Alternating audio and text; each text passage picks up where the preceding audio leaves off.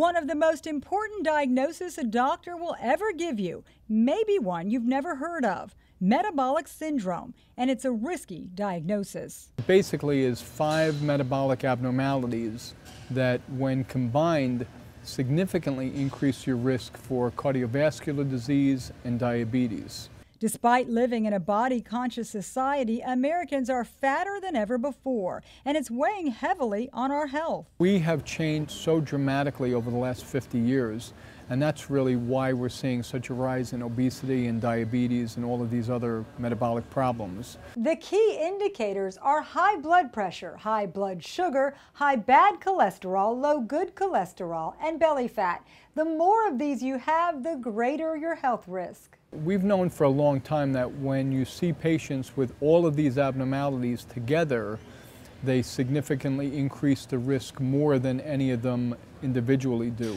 As doctors get a better understanding of metabolic syndrome, they're learning to use the very same thing that causes it to treat it: diet. You can affect your blood pressure right away, your blood sugar levels go down, your cholesterol level goes down, and you start losing weight.